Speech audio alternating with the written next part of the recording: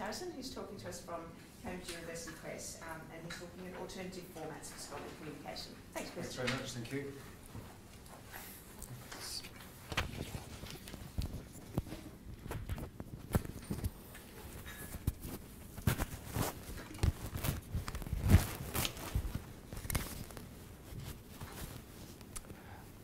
Okay, well, thanks very much for the invitation here this morning. So,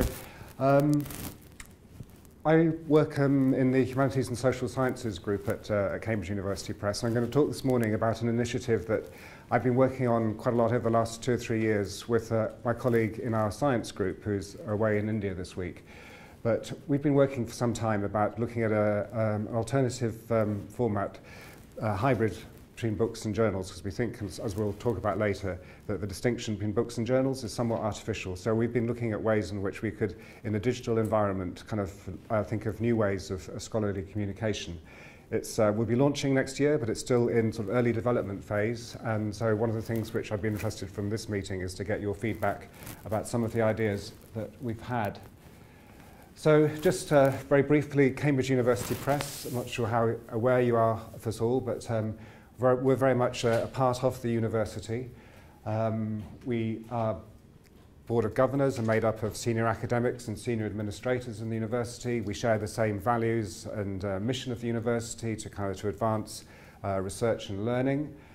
I'm pleased to say also that we, even though we're classified as a kind of not-for-profit organisation, we are actually contribute to university revenues. The university expects us to be self-financing, to make money to invest in our future publishing, and any profit or any surplus, as we used to call it, that we make, we hand over to the university.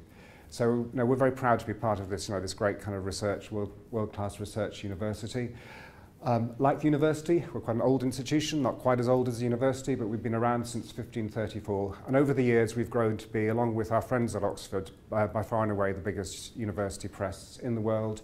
And each year we publish just under 400 scholarly journals and about 1,500 new books each year, which and we aim to publish everything simultaneously in print and digital.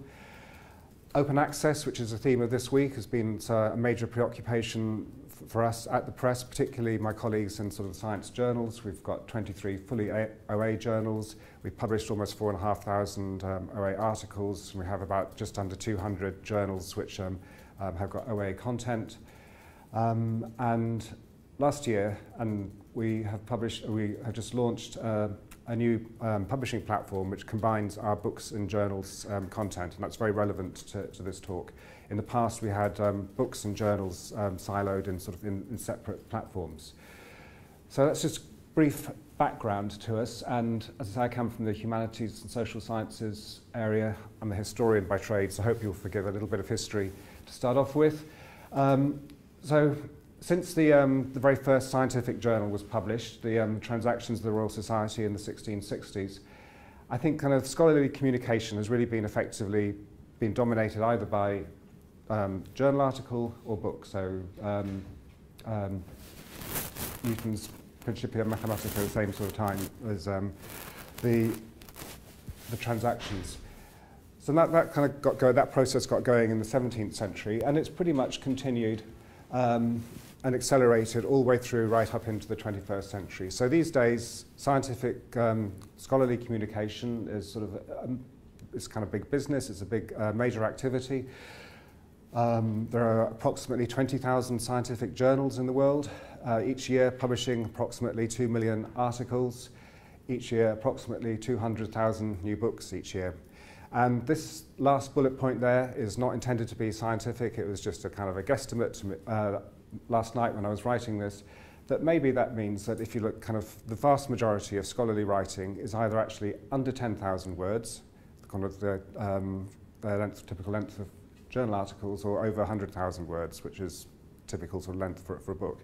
And that just seems kind of weird, really, that you've either got to be short or it's going to be pretty long. So we've been looking at whether there's kind of room somewhere in the middle. And I should say we're not the only ones who've been doing that. I think people are, particularly in this digital environment, looking at sort of the scope for other formats there have been various initiatives by other publishers, but we think what I'm going to describe later is fairly unique. So there is lots of experimentation. I think some of the speakers you have today and certainly had on Wednesday's event give some indication of the amount of activity and experimentation and innovation that's going on in the scholarly communication arena.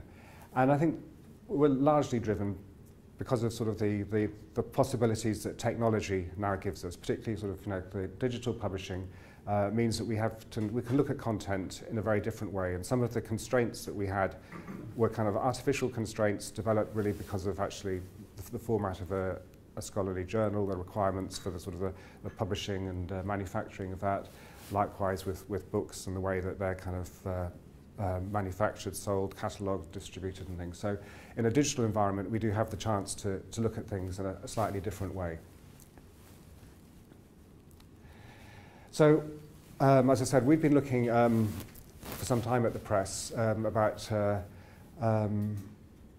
whether what we could bring that's kind of new, and whether we could think of ways where we could combine some of the best features of journals and books. And so we've been talking over the years, as commissioning editors, we go to lots of conferences, we knock on a lot of professors' doors, have lots of conversations with people all stages of their career. And one of the things which we've heard a lot over the years when we've been talking to people is their frustration, as from the point of view as a scholar kind of writing, that they'd like to write a little bit more greater depth in a journal article, but they don't want to give up 2 or 3 years of their life to write a book.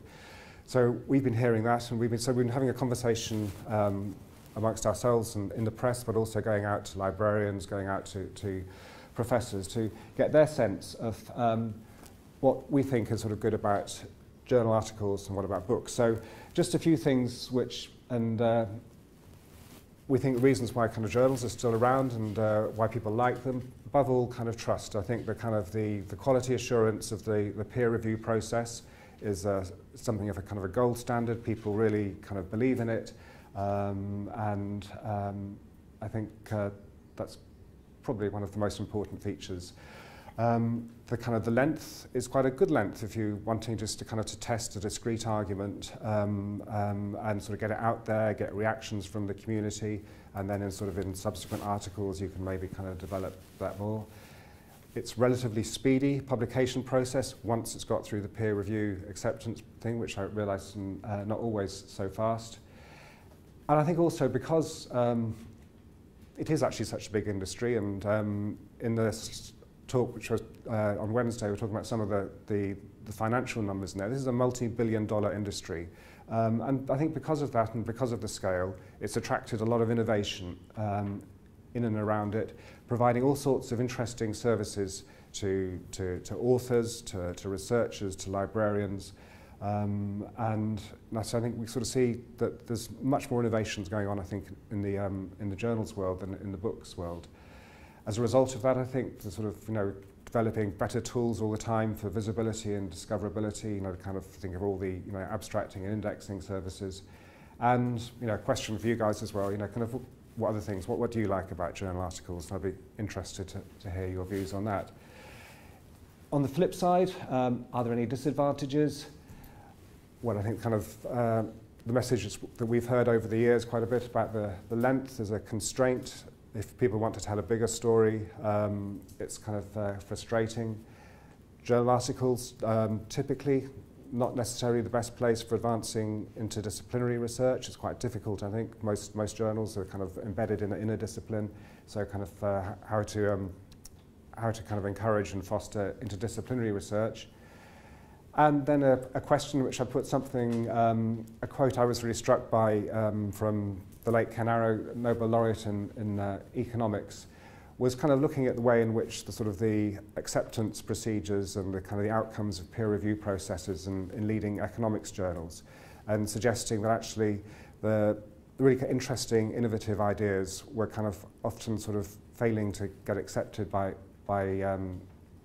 journal editors because of the pressures that they have are very much to reinforce the existing paradigm. So if you're trying to kind of break into that, it's maybe not so not so easy in the journal world. But I put that as very much as a question mark. I mean, I think disagree with that. And there are probably some other disadvantages as well. Reasons to love books. Well, I think above all, the length, you have kind of scope within your word length, which I say 100,000 words, but it could be 200,000 words or 300,000 words. You have a lot of space there to, to develop arguments, to make all sorts of connections between related literature and all sorts of things which you can't do, obviously, in a within the context of a journal. And a lot of the really classic books, particularly sort of the graduate level textbooks and so forth, they represent the results of often decades of research and teaching. I mean, it's a really sort of a capstone to a lot of scholars' careers that they've invested a life in researching and teaching in an area, and then they sort of bringing that together in a book format to benefit the community. In the context of both the way in which books are viewed and judged and the space that they provide, it's often a lot easier to accommodate interdisciplinary perspectives. There's certainly a lot more scope to reflect much more on the contributions of the existing literature. You can do much, so it's easier to situate your work and give readers some insights into what's important in the existing literature. And then if you're thinking of, particularly on the more sort of pedagogical aspects of it, you have more scope within a book format to, to think of ways in which you can help readers and students learn from what you're doing. And I'm sure there are other benefits as well. People actually also like the feel of books, I think, as well. So, disadvantages, it's a big investment of time. As I said, it's obviously going to take longer to write a 100,000 word book than it is a 5,000 word journal article. It takes longer for us to produce. Typically it'll take us about 9 months to get from manuscript to books on shelves. I think there's been some concern, which I personally think from a perspective of a books editor at a leading university press is overstated, but undoubtedly within the context of sort of tenure committees and research assessment exercises, there's some concern about sort of, is the quality assurance sort of as consistent across publishers as it is maybe across journals. And it's only very recently, I think, that we've started to see a really serious effort to to index books with the same rigor and as happened in journals. So Web of Science book index is pretty good. It's 60,000 books now are indexed, and they're adding a lot every year, but it's some way behind the the journals. And I think partly because it's it's less big business, that it's more of a traditional format. Over the years, we've seen much less investment in innovation in the book world. Now that's changing fast, and certainly a lot of the stuff we're doing at the press, we're looking hard at ways in which we can innovate, and we're spending a lot of thought about what a digital first book might look like. But on the whole, in the round, there's been much less investment in innovation in the books world. So we've been asking ourselves, sort of within the press and going out into the community and with librarians, is it possible to combine the best of both worlds? And our answer to this is a new format which we'll be launching next year called Cambridge Elements. We published the first few of these just in the last couple of months. So very briefly,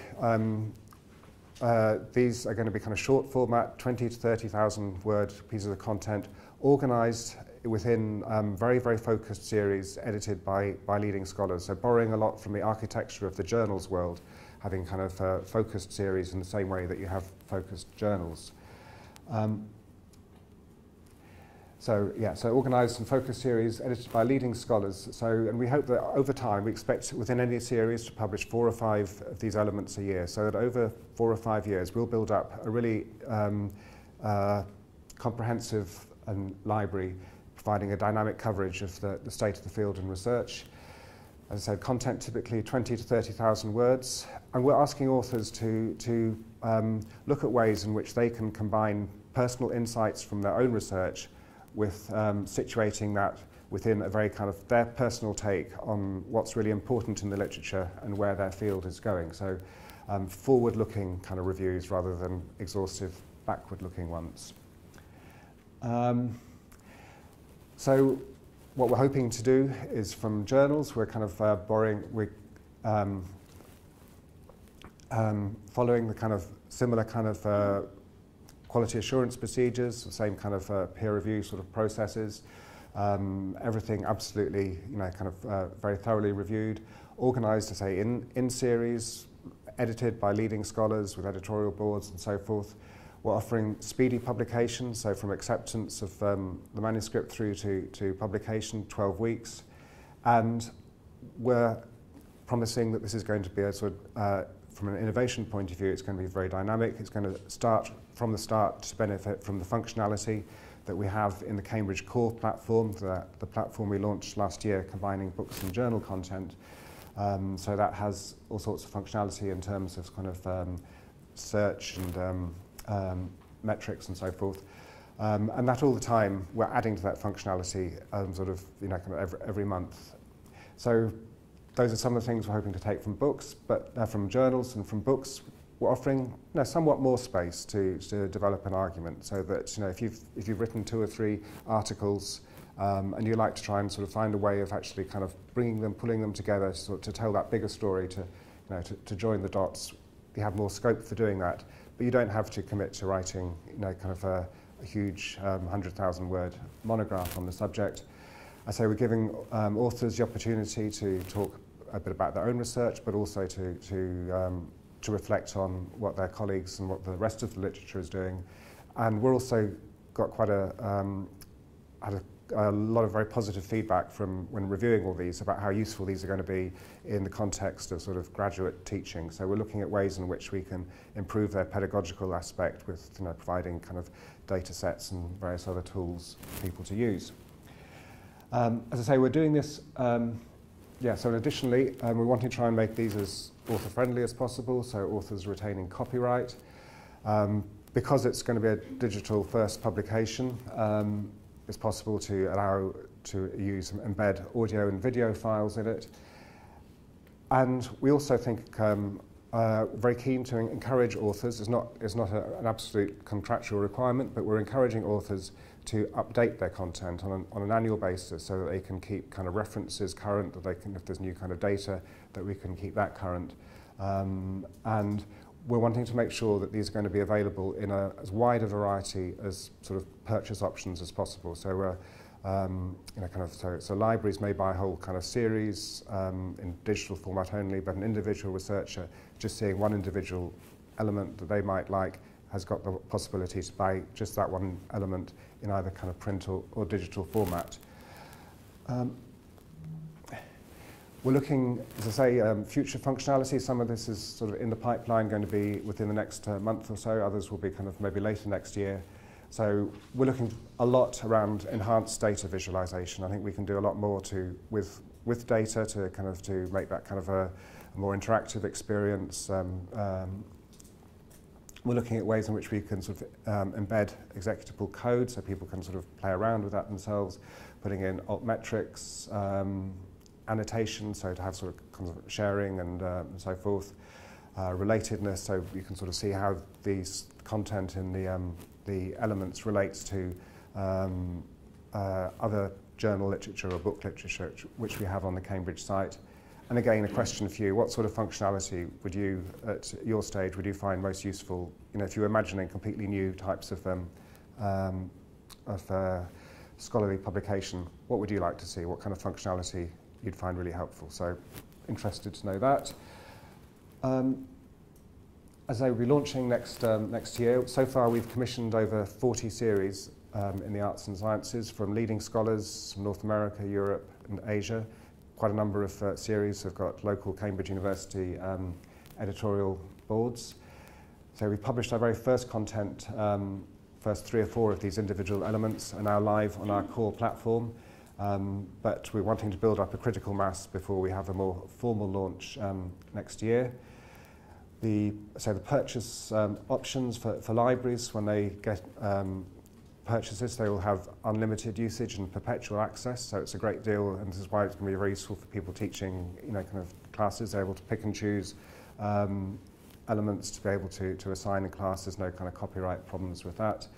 Individuals, as I mentioned, have options to buy just individual elements, print and digital, and for our open access policies, I think probably the most important one for that is going to be our green policy, where we're very happy for submitted manuscripts to be posted on personal web pages, repositories, and some social sharing sites. We are also imagining that some series will want to have kind of gold open access, and the fee for that will be kind of agreement depending on the series. So finally, yeah, this is what they kind of look like, I'm afraid. So those are five individual elements and 5 different series which are up on our core website. It's possible to read them in the HTML core reader on core, or to PDF, or if you prefer kind of print, we have kind of print on demand options for all of those as well. So I'd say so far there's a series there in philosophy, another one in statistics, another one in political economy, another one in political economy, and another one in quantitative and computational methods and social science research, Twitter is data. And so it is really kind of, we've had a good reaction from across the field really. It's not intended to be a solely humanities and social sciences or STM type of initiative. It's across the piece. That's a race through. As I said, I'd be really interested in your reactions. It's new. We have a chance still to develop and shape this. So that's all I have this morning. So that web address there, you can go in and take a look yourselves. So thanks very much. Thanks.